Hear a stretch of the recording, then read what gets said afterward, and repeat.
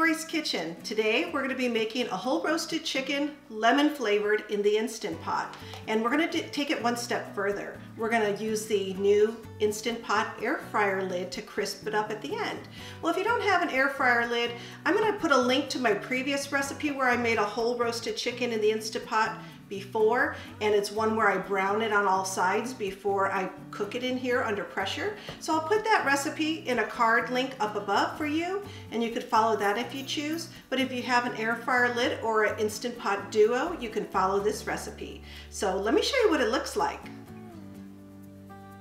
It came out tender and juicy and brown and crispy on the top. So come along with me and let's make the whole roasted chicken in the Instant Pot together with the air fryer lid attachment. Let's take a look at the ingredients needed to make this recipe. First, you'll need about a 5-pound whole chicken. Mine is about 5.5 pounds. You'll need 2 whole lemons. You'll need a stick of butter, about 8 tablespoons. 1 small yellow onion chopped. 1 can of low sodium chicken broth. You'll need 2 teaspoons of your favorite seasoned salt. I like Tony's, but you can also use Lawry's. Half a teaspoon of lemon pepper seasoning.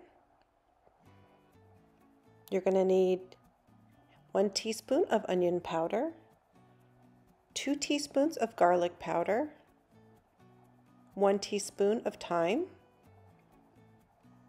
1 teaspoon of ground black pepper, about a 1/4 cup of heavy cream, 2 teaspoons of smoky paprika, 1/8 to a 1/4 teaspoon of xanthan gum. Take your medium onion, cut off the ends, and peel off all the skin. Once you've completed that process, we're going to go ahead and cut it in half, and you're only going to dice up half of the onion at a time. The other half of the onion is going to use for the inside of the chicken. We're going to move on to our lemons. We're going to trim off the ends again, just like we did on the onions, and we're going to make these lemons into slices. We're not making wedges for this recipe, they're just going to be slices. One is going to be for decoration and one is going to be for cooking in the Instant Pot. We're going to take our stick of butter and melt about 4 tablespoons of it in the microwave. This melted butter is going to be the outside of the chicken. We're going to add all the spices into it, so it's going to be part of the rub that we put on. So let's put it in the microwave.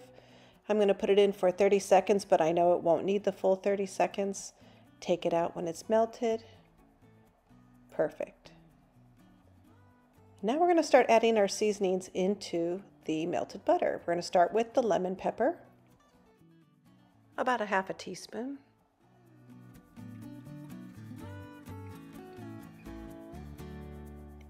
Then I'm going to take my seasoned salt. I'm using Tony's Creole seasoning, but you can use your favorite seasoned salt. We're going to add in 2 teaspoons of your favorite seasoned salt. 1 teaspoon of onion powder.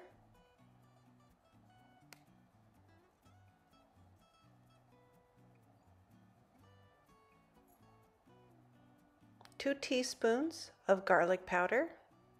Not garlic salt, you want to use garlic powder. 1/2 teaspoon of ground black pepper.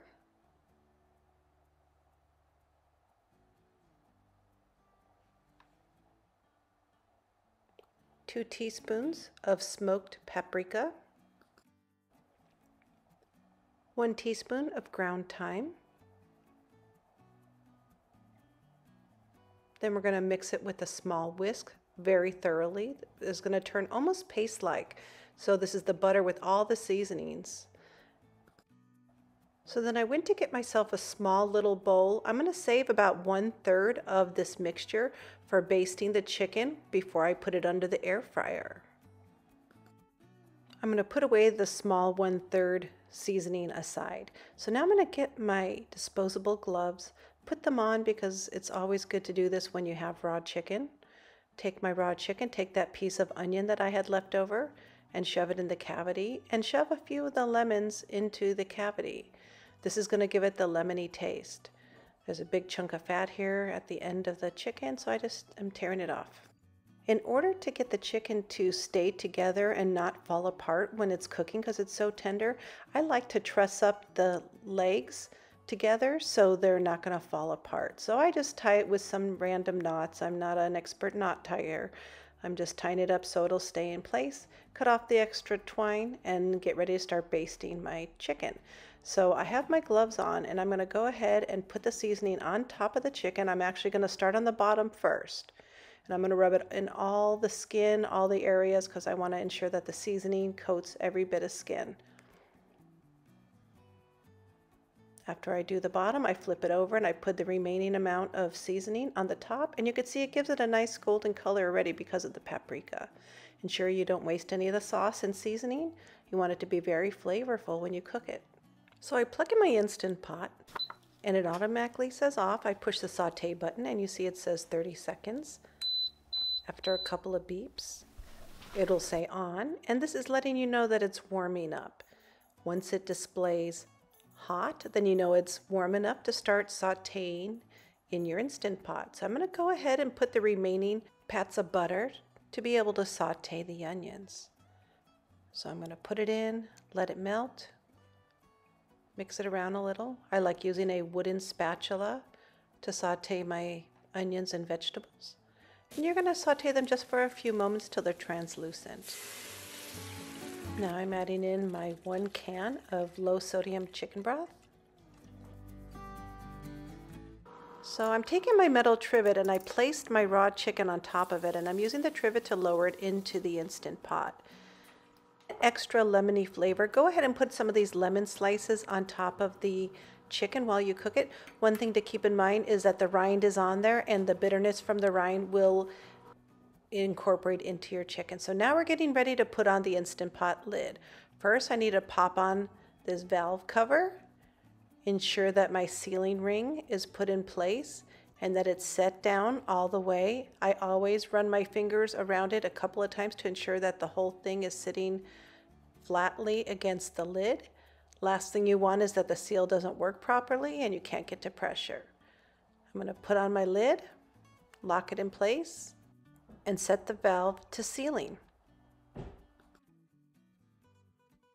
Now that the pot is closed up, we're going to get ready to set the cook settings.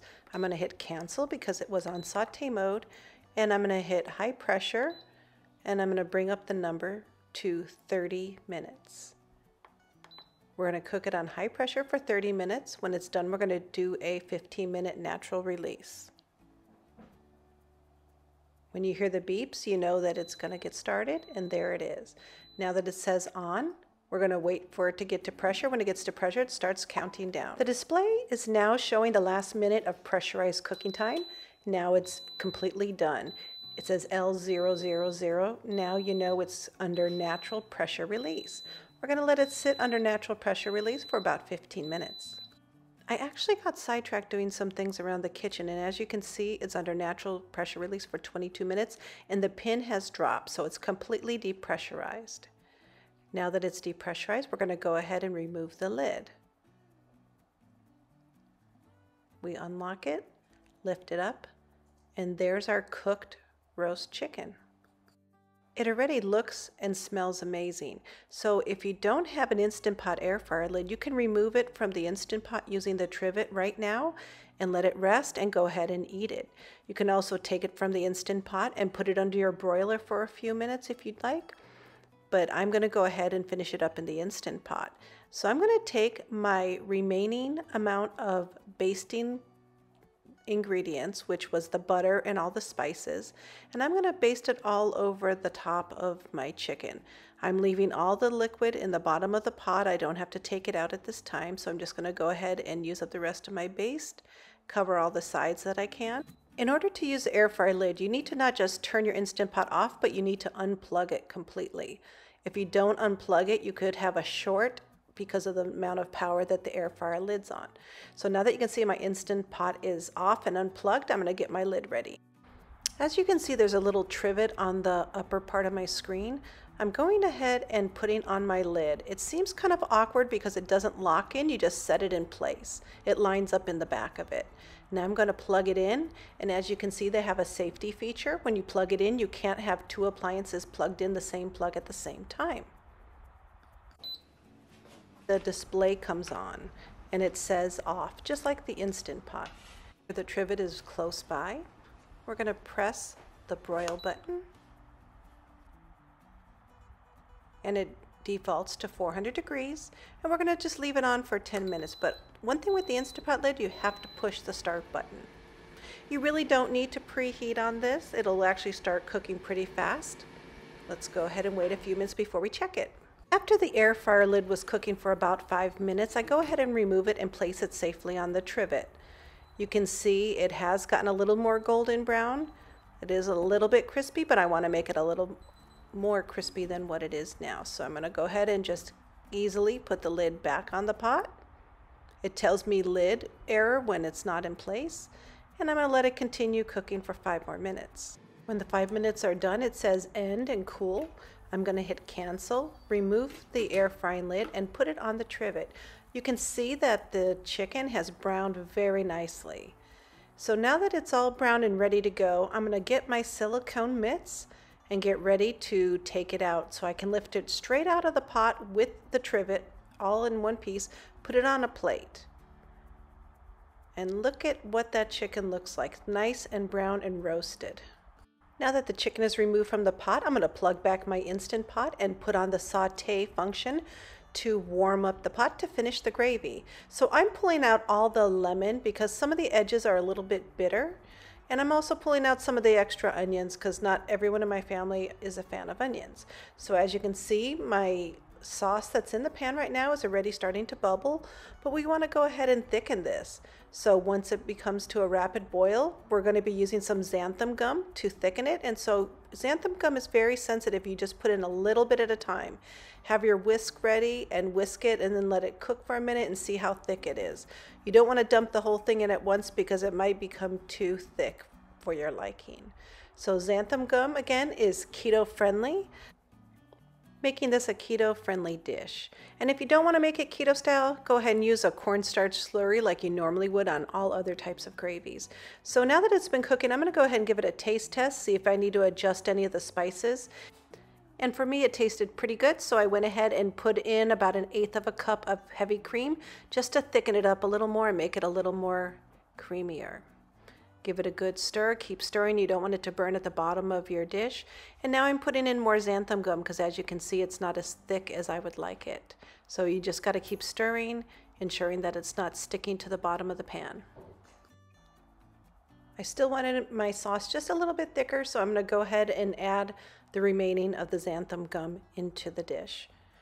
This should thicken it up just right. Again, I'm going to cook it for at least a minute before I'm going to turn off the heat. Again, one more time, I'll probably adjust the seasonings just to make sure everything tastes well. Put a little cracked pepper in. If you taste any bitterness from the lemon peel, you can always add in a little bit of sugar or sugar substitute. If you like it just the way it is, that's fine. That's how I liked it. So I gave it another taste test. And it was a nice light lemony gravy and it was perfect for me. So it's time to turn off the Instant Pot. Keep in mind the gravy will thicken when it cools. Now you can pour the gravy over the whole chicken just to keep it moist, or you can just pour it on each individual serving. I like to do both. Doesn't that look amazing? So there you have it, whole roasted chicken in the Instant Pot, lemon flavor with the air frying lid to crisp it up. If you enjoyed this recipe, please give my video a thumbs up and comment down below. If you would like to see more of my videos, please hit the subscribe button and turn on your notification bell to be informed when my next weekly video is available. Thank you for watching and see you next time. Bye-bye.